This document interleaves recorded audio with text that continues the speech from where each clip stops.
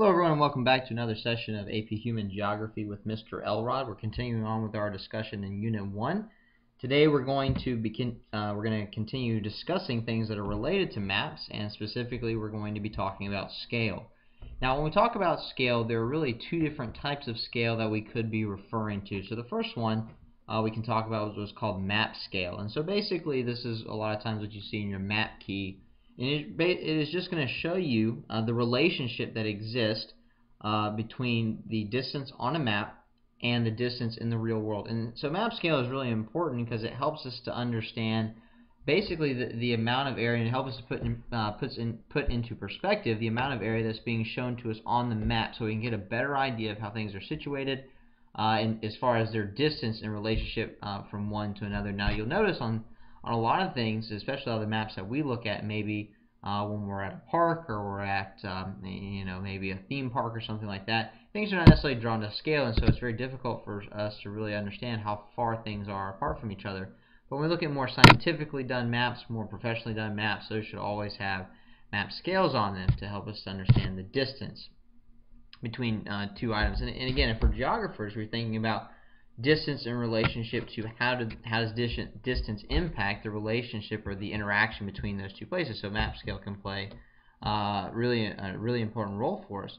The second one is what's called scale of inquiry. Now this is going to be, I might argue, more important for the study of human geography because what we're looking at with scale of inquiry is we're deciding on what is our area of study, what area are we going to be looking at in order to make create some conversations, to have some findings out about this particular area. Because what we're going to see is, as our scale of inquiry changes, so does our understanding of the data that is being represented to us on the map that we're looking at. And so, we can look at a variety of different areas of study. I just have three here listed: global, national, or local. So are we looking at the whole world and the statistics of the whole world as far as what's going on? Are we looking at a national scale, just one country, the things that are going on there? Or are we looking at the local scale? And what you'll find is, if you and you can go online, you can find some great GIS programs that are put together, and you can the U.S. Census Bureau has some. You can just do a Google search for some, but you will find that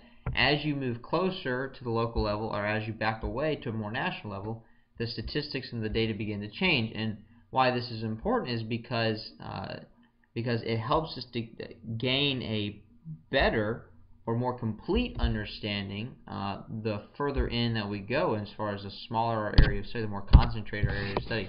Now that just helps to understand one space. Now if we want to understand a broader picture, maybe how larger spaces are related to each other or how they compare to each other, then we're going to want to go to a larger scale of inquiry and study more area. But again, we'll talk more about this here in just a minute.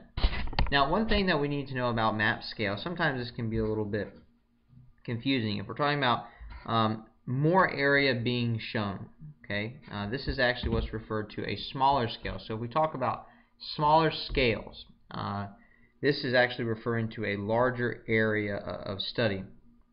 And then the smaller the amount of area shown, so the more specific the data gets, or the closer we zoom in, this is actually a larger scale, or set to a larger scale. Now, these two things right here, smaller scale and larger scale, really have more to do with the fractions that appear on the map scale than really anything else. And so that may or may not help you as you try to relate these things, large scale versus small scale.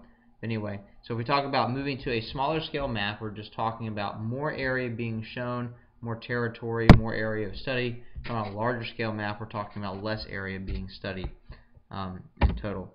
So when we look at these four maps here, you'll see that these are four different scales of maps of Florida. And so a lot of times what I do in class, I ask, okay, class, which of these maps shows the smallest scale? And so this is this whole map of Florida up here in the upper left-hand corner. Now, this map right here is helpful. It helps us to understand certain things, like we see most of the state of Florida. We can see, maybe how to get from Jacksonville to Miami. But it's just giving us a bigger picture, a larger overall picture. And then I ask my class, okay, so based on that, which one of these is the the largest scale, and so that's going to be this one over here to the right.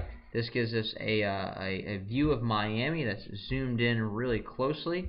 It's right here on the Miami River. Now, it doesn't give us as much information as the map over here of Florida, but it gives us more detailed information of a particular part of the city of Miami. And so all of these maps are going to be helpful just depending on the data that we're looking at. Now, of course, these are all reference maps.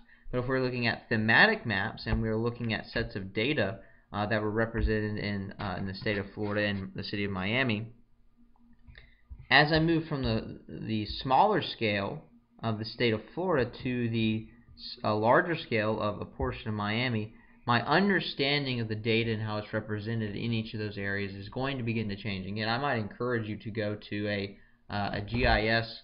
You go to ArcGIS. You probably go to the U.S. Census Bureau and look at some of their different GIS maps and zoom in and out, go from smaller scales to larger scales, and just see how the data changes as you move to those different scales, so you can get a better understanding of how that works.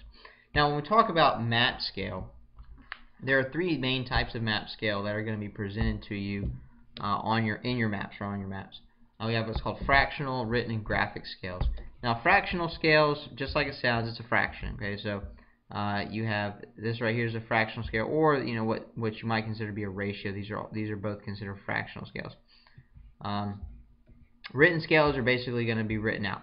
Okay, so in here you see 1 inch equals 1,000 inches. So that means that 1 inch on the map equals 1,000 inches in the real world. Okay, or you might have a graphic map, which is a lot of times typically what you're going to see on a map. So we have this little bar down here that gives us an idea of how far those things are. Sorry, I went too far. But anyway, so this up here says map distance first, and what that means is that whenever you're looking at it, basically what that is talking about how far something is on the map, and that is how it relates to the distances that are there in the real world. So anyway, that's just a brief conversation on map scales, and also this idea of scale of inquiry. I would really encourage you to pay attention to that concept, because again, when we're looking at human geography and the study of that space and the data that's in that space, our scale of inquiry is really going to impact and affect the way that we understand the space. So pay attention to that. Maybe go check out some GIS maps on the internet, go small scale to large scale, and see how that data and information changes.